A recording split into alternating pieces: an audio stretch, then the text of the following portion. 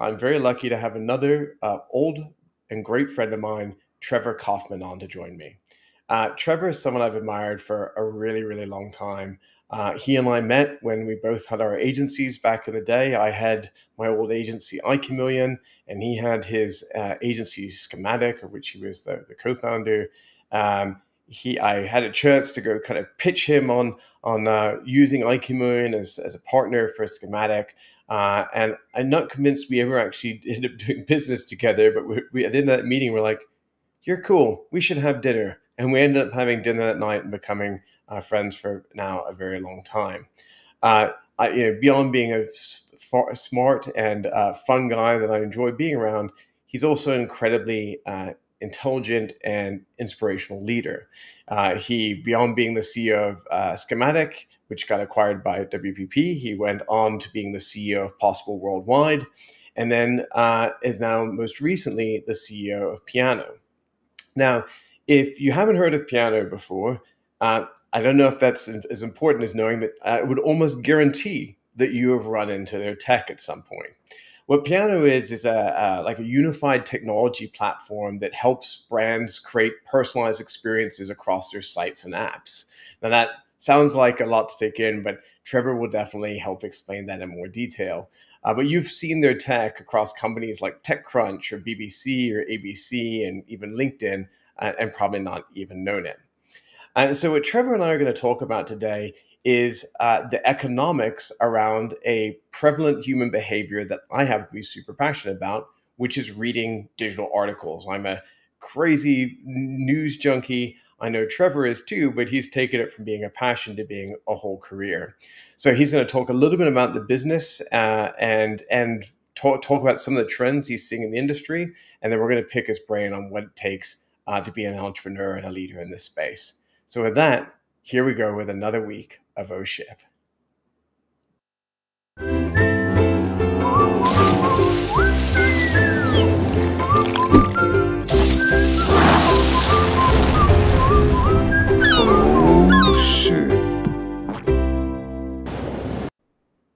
Trevor, welcome to Oh Ship. I'm glad you're here. Hi, Freddie. Thanks for having me. I have to comment that either looks like the world's most soundproof room, or you may be calling in from an insane asylum today. Yeah, it looks a bit like a log cabin, but it's actually padded. Yeah, they lock me in here periodically. If I get a little too excited, they put me in here and Yes, based on if the they're questions that I think ranting and ravings of a CEO, they're like, he thinks he's the CEO of the company again. yeah, Best to lock him up in the room. Smart. exactly impersonating an executive, they put me in this room. But there's internet access, so here we Yeah, are. good. That's good. I like and great sound quality, which is a win for a ship. So I love that. No, Trevor. Obviously, you heard the intro. I've always been both a friend and a fan of yours. I think Piano is a very interesting company. I didn't want to steal too much of your thunder by setting it up in the intro. But it would be great if you could just give our audience a little bit more context around what your business is and what you do. Sure, and Freddie, thanks so much for the extravagant praise in your intro. It's true, man. It's sincere.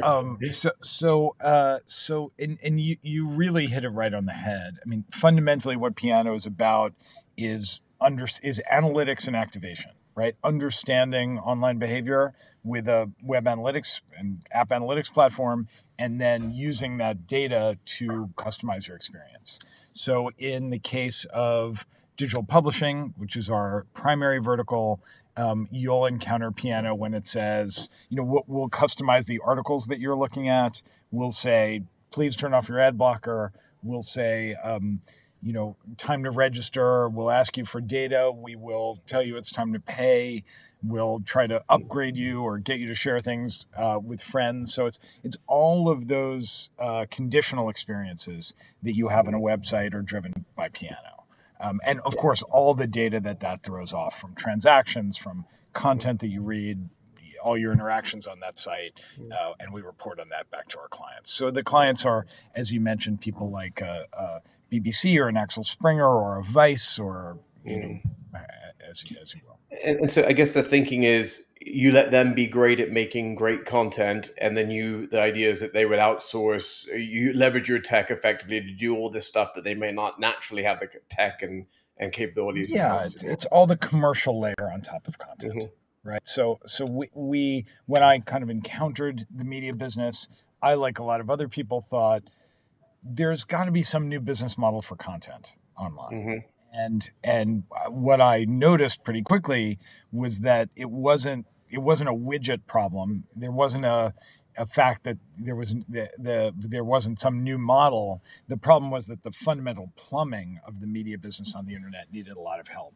Clients were Mm. stringing together lots of different pieces. One thing for identity management, another thing for A/B testing, another thing for subscription commerce, another thing for customer care, or what have you. So all of Mm. those pieces made it very difficult for them to be innovative. So Mm. I set about kind of replumbing the global media business, and Mm. now Piano has about 600 clients, and we're in most, we're in 18 offices in 14 countries around the world. So. Wow. I definitely want to get into the expansion part and what it's been like to be a leader growing that business at some point. I'd love to just start with some of the basics first, though. Um, let's talk a little bit about where the kind of world is today. I think there's been you and I have both been in the digital business for a really long time. Obviously, consumer behaviors have changed a lot. Can you give me a sense of how people you feel are consuming media these days, and whether it's digital articles, videos, whatever, just how people are interacting with this? Because I think that may help frame up a lot of like why this article economy exists. Sure, sure. And you really hit it on the head with this kind of article economy idea. We all have this very, very prevalent behavior now of waiting for something or waking up in the morning. We're all clicking on links and reading articles. And when I Mhm. speak at conferences, I say, I have several first party cookies on every single device in this room. And I know that because everyone reads articles, right? And Mhm. so, how do you make that behavior work out better for publishers than for platforms, right? Mhm. I think what has happened over the last several years, and part of this has been the rise of Donald Trump, part of it has been driven by COVID, but there's been a Mhm. real flight to quality in media where, people, I think, didn't think that independent media had much of a life left, that it would be Mhm. like it would go the way of travel agents. And I remember I had a Mhm. conversation with some people at Medium who said, should newspapers really have their own website? They're not good at designing them. We're really good at that. Yeah. They don't know how to monetize it. They're not good at running it. It'd just be better if individuals bought directly from writers. And this idea that editorial organizations didn't have a place in the world seemed to me to be a very destructive idea, right? That Mhm. that there are some industries that should get disrupted, which is a euphemism for destroyed, but one of them Mhm. is not independent media, which has an incredibly valuable place in the world of Yeah. reporting the truth. And so I'm incredibly proud of being a part of what I think has been a big shift towards reader supported Mhm. media. And the number I of know there's a lot of obviously a lot of distrust with media these days in the world, and I wonder if that's maybe why the independent groups are becoming more successful. Maybe there's a less perceived. Actually, let me flip that into a question. Do you think there is a higher perceived ability to influence the make maybe even partisan media when it's independent, or do you think that they're more likely to have unique opinions because they're maybe not part of a global conglomerate of media companies? Freddie, I will tell you, I don't really exactly know what the question is, and I'm not sure, to the extent you can disagree with the question, whether I would agree with it. I think that there is real integrity on the part of most journalistic organizations. Yeah, We work with some very left wing and some very right wing yeah, publications, and we have as kind of the razor of who we'll work with, whether or not they're telling the truth, right? and And it's awesome. even Love that. sites that I might disagree with, when we do our research and say, but are they reporting the truth, even from a partisan perspective, we almost universally find that the answer is yes. So I I think love that that. there is a lot of distrust of rightly so, there's a lot of distrust of platforms, and I Mm-hmm. think the 230 needs to be reexamined, because I think Mm-hmm. it's shameful that people put stuff out in the world that they then don't take responsibility for, right? Mm-hmm. And you can sue the New York Times if they write something that you feel is libelous, but you can't sue Twitter. And I Mm-hmm. think that there's something that needs to be fixed there, right? There's Mm-hmm. something that needs to be And just to operated be on. clear, yeah, for the audience out there, so platforms being any kind of the social media platforms, people that are not actually creating the content but are helping distribute it, publishers being people that actually create content. Is that accurate? That's Yeah, exactly great. accurate. Yeah. So I So think that there is again has been a real flight to quality in media, and that's a great thing. what do you think has changed the most for publishers over the last 5 years?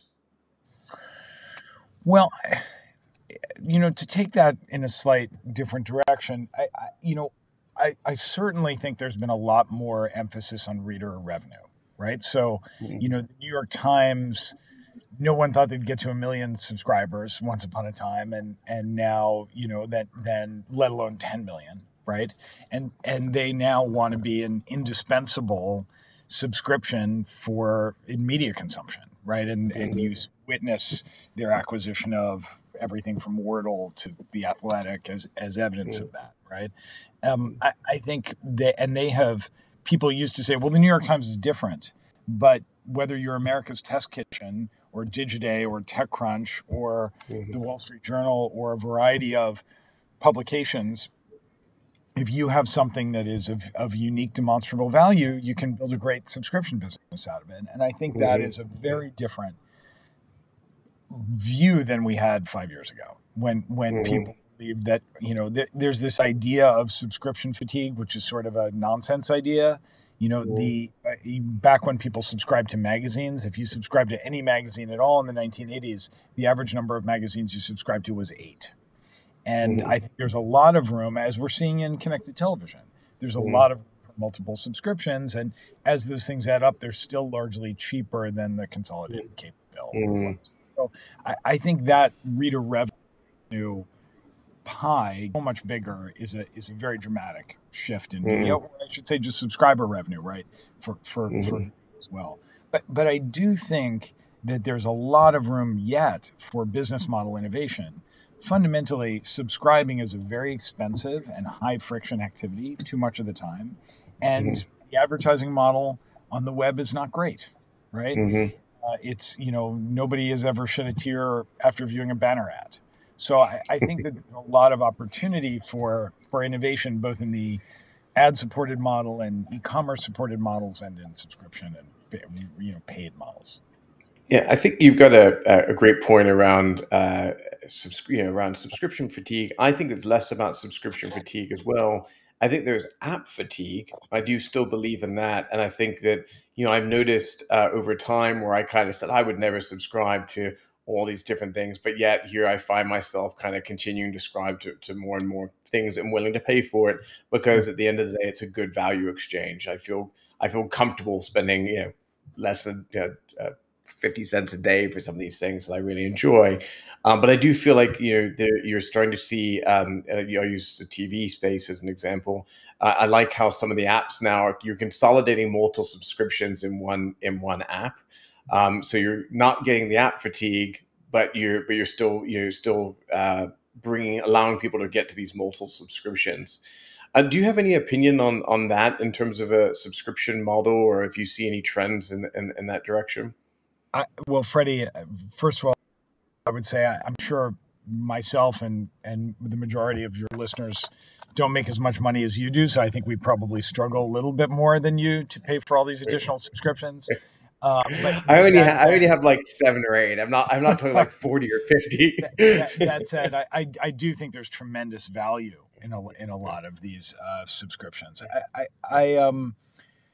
You bring up the question of bundling, and there's lots of opportunity for bundling. Clearly, I mean the you know subscribing to a printed publication is actually quite expensive for the publisher who's got to print a physical magazine or deliver a physical newspaper, very expensive proposition, whereas the gross margin on a digital product is much, much higher, right? So I think there's a lot of opportunity for them to lower the price point and expand the circulation through bundling, and I'm convinced publishers are going to do that over time. Mm. Um, when you think of, we've talked a little bit about around how we think things have evolved over the last 5 years. There's some new challenges kind of facing the publishing industry today. I'm assuming. What would you say is the biggest things that publishers are struggling to address today? Well, I think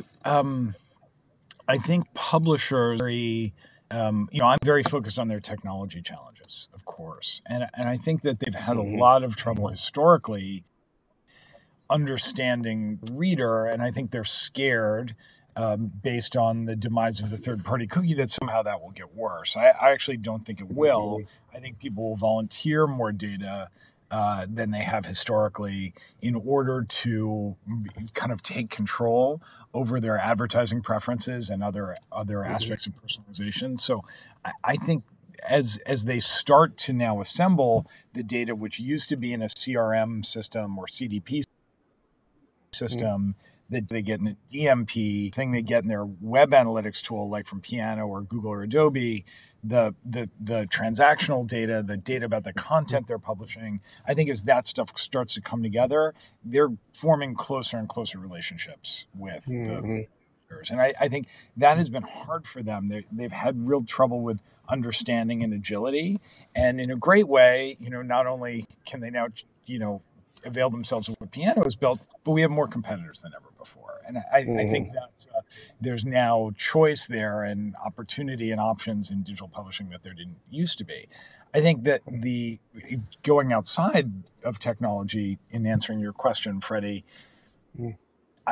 there are demand on journalists than ever before to produce more with less money, and I think Hmm. that's really really challenging. The number of employed journalists in the United States has dropped very precipitously and has not been healed by the expanding digital first publications. So I think that's very difficult Hmm. because of the pressure that Google and Facebook have put on the Hmm. advertising industry. Right. So Out of interest, and it's not a loaded question, but do you have any idea if, I know it's maybe out of your core expertise, but any idea where those jobs are going? Is it shifting to like gig economy type stuff where they're more like freelance writers, or people literally leaving the industry and I think people are leaving the industry. I mean, I think you're seeing wow. much smaller.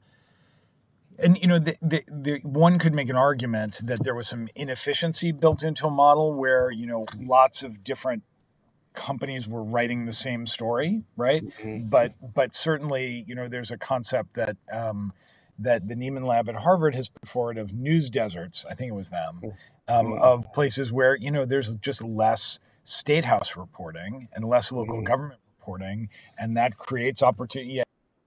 Anytime that suffers, that creates opportunity for corruption or confusion. I think you see a lot of that now. There's a lot of conspiracy theories that aren't drowned out in truth, which Mhm. is it's an awful shame. As for where they're going, I don't necessarily think they're all going to the gig economy. I certainly think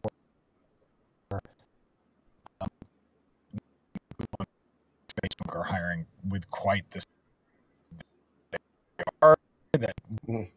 one has to think maybe the smartest kids in class are no longer going and becoming New Yorker writers or New York Times writers. They're going to crypto firms and things like that. Mhm. That's it's super interesting. Hey, speaking of crypto and things like that, Trevor, I've always thought of you as someone who's very, very tuned into technology and innovation. You've been, kind of always at the forefront of that. Thus, things like piano being born. Um, are there any tech outside of what you guys are doing that you think is just kind of lights your fire a little bit right now? I know some of the things I'm thinking of. I'll probably chime in at some point, but I'd love to see if there's any new innovations in the industry that you think are worth noting. Well, I think that the idea of a distributed web is very interesting. I think we're a long way off from the time that the performance of that is sufficient to really host production enterprise sites and applications on that kind of Mhm. network. But I certainly think conceptually, it's very interesting. That's sort of like a blockchain and Ethereum based sort of web Mhm. application capability. I Mhm. think that's super interesting. I tend to be more focused on what technologies have existed for a while but are now coming into their own. We had video conferencing for a very long time before the pandemic, but it really Mhm. took off, I think, more Big time. recently. Yeah, I think I'm very focused actually just on the quality of 5G and display technologies. I mean, just we Hmm. are so capable now of delivering high bandwidth experiences into more places. I think that's really exciting. I don't know whether you've spent much time in virtual reality Mhm. yet, Freddie, but really interesting because unlike a web experience, which has this flatness to it, there's a physicality of virtual Mhm. reality that I didn't expect at all. All these, games that are quite physical, or things like Supernatural that are exercise Mhm. programs, things like that, Mhm. moving through space, is really different than how one would think of the nerdy qualities of virtual reality. So I think Yeah. virtual and augmented reality and space specific location applications are really, really interesting. I'm with you on that. I'm still, I feel like I'd still need more space to really enjoy VR the way I want to. I've been even eyeballing one of those like stand in place treadmills, but I know I'm a dork, but I don't know if I'm ready to embrace that level of nerdiness just That yet. is But very dorky. it's perfect. I can hang out with all my virtual friends there. I tell you too that I'm really nerded out on right now. First off, I had my kind of unfortunately failed run at joining the publishing and media world with my startup guide, and and we were trying to transform text-based news to video on the fly. One of the things that really made that not work was how bad text to speech was. It just never quite sounded right. And I checked out a text to speech startup yesterday or a couple days ago. I was astounded by how good it was. I mean, honestly, I showed it to some folks, and I was like, what do you guys think of this?" It's a new voiceover artist, and not one person could figure out that it wasn't human. So I think something like that has some pretty big implications for the publishing world. And then the other one I'm really geeked out on still is with natural language processing and machine learning, people basically producing these effectively, computer generated news articles. And I'd be interested to see, I was watching that space quite closely 3 or 4 years ago, but I'd be interested to see if you're seeing more of that now where, people are effectively replacing writers for kind of sports articles and more stock news articles, basically computer generated articles. Are you seeing any of that kind of hitting the mainstream Well, yet? yeah, I mean, so robo journalism is increasingly common, and of course, we're ingesting and natural language processing the articles themselves. So you wind up in a situation in which robots are writing articles and reading them, and we're sort of incidental to that entire process. It is spooky, and of course, even newscasting can now be done with computer generated people that don't I mean, never that's what I was existed. trying to do. I was just 9 years too early. Yeah, no, that's exactly right, Freddie. I mean, I think as I like to say about my own business, being early is the same as being wrong, right? Yeah, So, it's so so true, man. I mean, unfortunately, again, if I had the deep fake tech and this tech voiceover tech that I saw yesterday, I think it would actually have been a really yeah, viable idea. yeah, yeah. Amazing. Anyway, Yeah, but I so mean, what go you're, ahead. if I may, what you're really saying, I think, on some level, is Mm, we create a bright line now in between video based media and text based media, and mm, that will blur increasingly, right? Because to the extent a computer can create a video based on text, and can create the text itself, it's a new world for content development. We have big a time. relationship with a company called Anyword that does natural language optimization of marketing copy, and it's really incredible to see Mm, how effective it is in the new language that it comes up with. unreal. Let's use this as a segue to talk a little bit more just about the business and you as a leader. You mentioned earlier. Did you say you're on 18 countries now? Is that right? Yeah, that's right. 18 That's right. offices, 14 countries. 18 offices. Okay. And so how big's the total headcount now? That's 660 people. That's amazing. Well done, mate. I had no idea it was up to that number. So hats off to you. And Thank you. so, can you talk to me a little bit more around? I think there's a lot of focuses parts of your management style we could focus on, but I think one of the things I mentioned earlier is I find you to be a very inspiring leader, and I would love to understand as your company has continued to scale, especially on a global level. Yeah, how do you continue to get people to be as passionate about the company as you are? Well, I mean, that's a big topic. My We got management. time. So first strategically, right, and then how do you set the vision and how do you set the strategy? I think that we're very fortunate in that we picked something early on where we really felt like we were helping. As I said in the beginning of the show, independent media deserves great technology tools, right? It's important to help ensure the competency and survival of that as a sector. And so I think when we think at Piano about going into new markets, we tend to think about, okay, where is there an online activity where we make it better for the company, so better for the user, and kind of optimize that interaction. Most companies want very badly to better service customers. You give them more transparency and more agility, they'll improve the experience for the end user. So starting with purpose was for us important.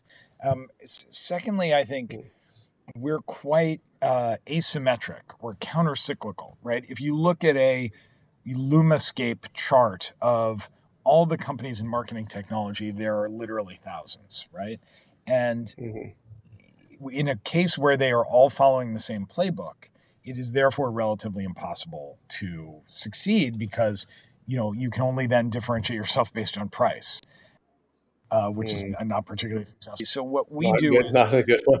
I tend to joke that the playbook in SaaS was always develop one thing, do it really, really well, and sell it, as small a slice as you can, and sell it to as Mhm. many companies as you can.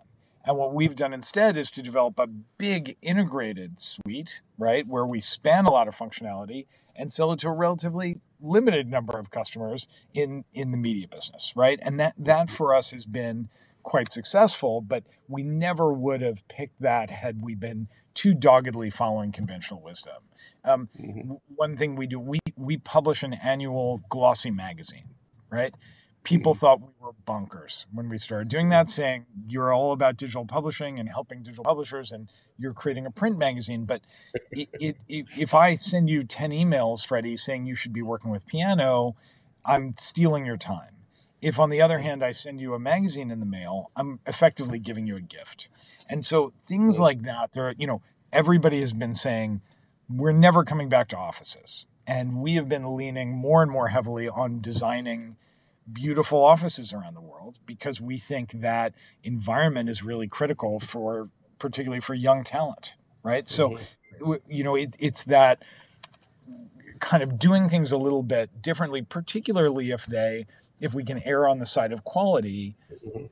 really makes the staff feel differently about the brand and about the company where they work, and really pays dividends. So I think that's been very important. I have noticed that nothing I ever say, right? If I have anything good to say to the staff, it will be misconstrued in one regard or another, or quickly forgotten. And so I've learned that repeating yourself and staying on message and just continually reinforcing the same ideas is really critical because you can Mm. lay out the strategy for staff and then a month later they say, yeah, but what are we doing here, right? And so continuing to reiterate that is Mhm. incredibly important. And then Mhm. I'd say kind of leading by example, to be the kind of person you want to be and to extend that into the organization it just requires a tremendous amount of work and commitment.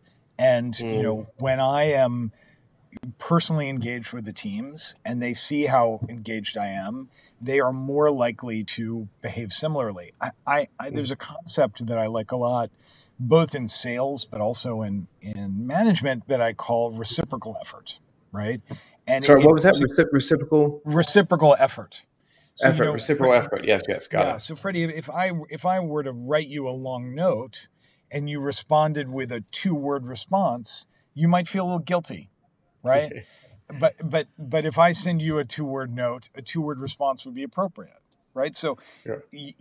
you are going to react to me with this an approximate level of care to which I interact with you. And so Mhm. I take the staff and spend a lot of time crafting my communications to them and really think about it, because I want them to be thoughtful in the same way in their Mhm. work effort. If I didn't do that, if I was casual about it, it would kind of then invite the same level of casualness in. Mhm, mhm, mhm. I think there's a really interesting theme kind of hidden inside of that as well around consistency.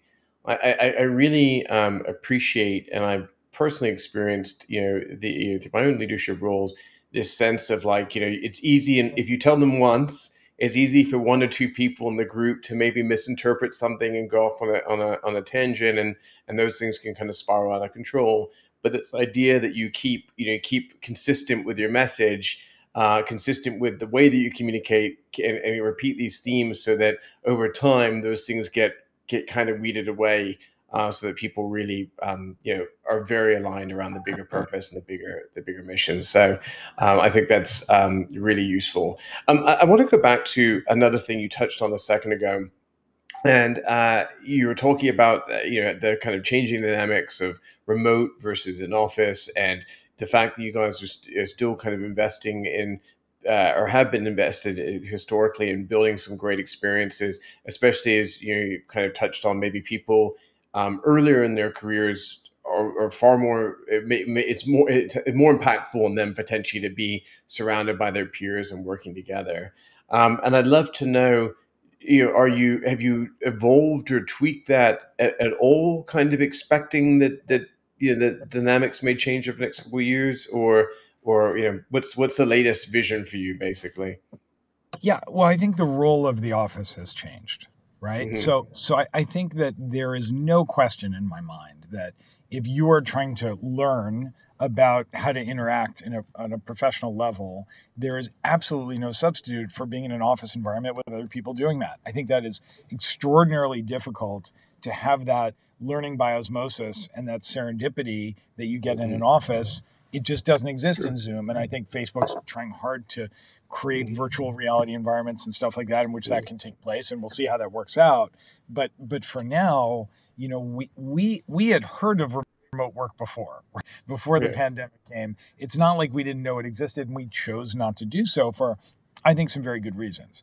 That being said, I think that the idea that, I think there will be more hoteling. I mean, so we have Hmm. now leased a retail space in Manhattan, right? And again, Interesting. that's a bit counterintuitive, right? But much as any SaaS company like a Salesforce will have an executive briefing center, or Snowflake will do that. We're doing the exact same thing. We're inviting clients and prospects in to have events and to talk about things with us and look at the software in a kind of gallery showroom environment, but we're just doing it on the ground floor so that we're exposing it to more people. And really the power of retail space in Manhattan witnesseth the Apple Store and things like it. There's just Hmm. no substitute for that, right? So I feel really great about that.